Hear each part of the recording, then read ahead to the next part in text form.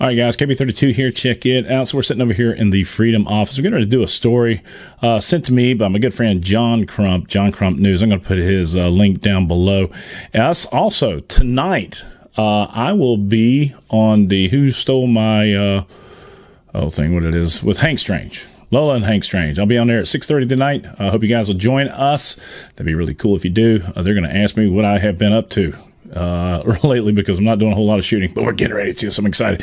But anyway, campsite down below. We got a couple good, cool deals. Facts and Firearms got pencil neck barrel, $139.99. That usually regularly sells for $170, and we got the Sig Romy MSR green dot, $89. Okay, check that down below, and we'll go from there. All right, let's talk about this. So ATF against Justin Erwin, okay, and YouTube star Matt Hoover. Really, John? Matt, YouTube star? So anyway, now Matt's a pretty neat guy.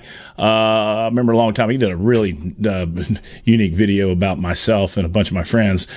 But who cares? But I've texted him, going back and forth with him, and he's a really neat guy. I just hate that he got caught up in this, and the ATF is really struggling to put something together.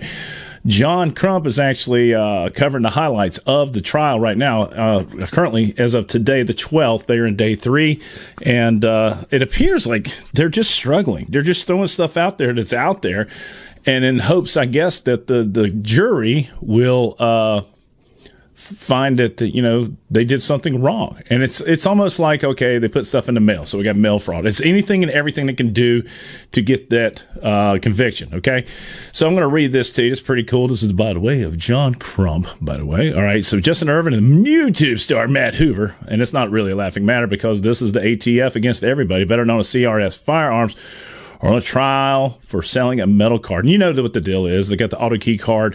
They send it to these people. Matt did videos, okay, as we all do. So somebody like Primary Arms, they send something out to me and I do a video on it.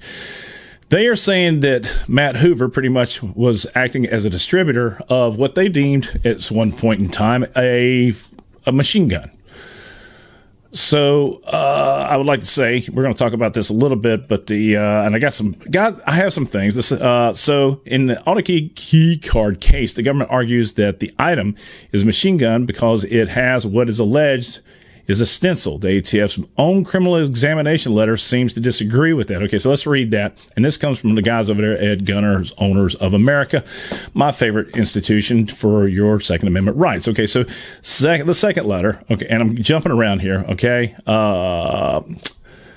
The second letter that the GOA gave AmmoLand News shows the ATF's Firearm and Ammunition Technology Division, FATD, doesn't consider a lightning link to be a machine gun unless both parts are present. So a lightning link consists of 2 parts. The letter shows the more significant portion of the item was examined. If both parts must be present and formed to correct size, as the ATF stated in the previous documents, how can the federal government charge the 2 men from selling machine guns? Well, it's what we define as machine guns today. It's one of those things. It's like the rare bead trigger. Okay, they sent those things out. I sold all of mine at a gun show, unfortunately, but prior to this whole thing coming out, because I just knew down the road something was going to happen with these guys, because it's only a matter of time before the ATF goes, oh, you can't have that.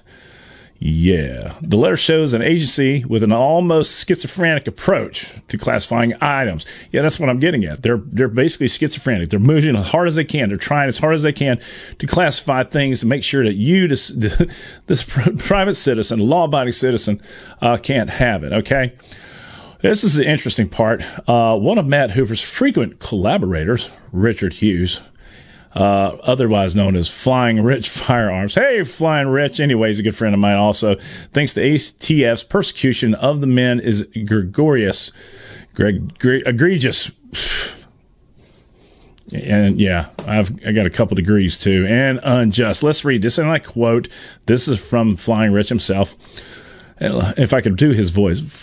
Firstly, no, the ATF's enforcement practices have been overly aggressive, often resulting in undue hardship and harm to law-abiding citizens and businesses.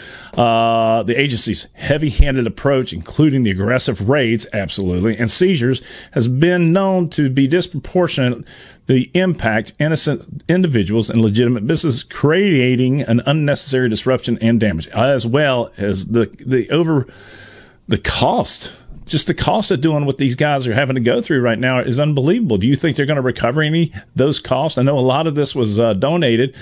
Yeah, and another thing is that Matt put a GoFundMe account together for Erwin. And they said that he was aiding and abetting. Furthermore, the ATF's inconsistent interpretation and application of regulations and laws that's a run-on sentence there, Rich, cause confusion and uncertainty for firearm owners and industry members. The lack of clear guidance and inconsistency in regulatory enforcement has resulted in unnecessary burdens, legal battles, and unwarranted penalties for law-abiding citizens. Absolutely. The real world effects, Mr. Erwin Hoover are looking at lengthy prison sentences, even though it seems as the ATF employees would agree that the men did nothing wrong. This is a show. These poor guys are being put on a pedestal or on stage so that the rest of the gun loving community sees what's going on. Because if they don't like what you're doing, they will do what they have to do to take you down. Let me know what your thoughts are down below. It's just absolutely crazy. Let me just go on with this. The greatest travesty is for Hoover, who never sold a single auto key card and just advertised it on his popular YouTube channel. Mr. Hoover has maintained that he spoke to his local ATF field office before taking the sponsorship, and they assured him the product was legal. All it is a card. It has a stencil on it. That's it. No cut-up cards were found. Erwin never responded to any emails. People call him, hey, how do I cut this out? That's not the drift of it. It's a key. It's a card. All right. Yeah. So they're in trial right now in federal court in Jacksonville. Both men maintained their innocence. Damn yeah. So you guys let me know what your thoughts are down below. This is absolute BS. John sent this article over last night. I wanted to respond to it. Thanks a lot for what you do. Please go down if you haven't subscribed to John Crump's YouTube channel. He's actually one of those guys that gets out there and gets in the weeds and gets this information. So with that being said, if you like the video, please give it a thumbs up. Subscribe and hammer it down. So support the red, white, and blue. God bless America. God bless men, women in uniform 24/7 for our freedom. Freedom is not free. Y'all be good. And in the great words of the real Cobra Burnout, I'm out of here. Boom.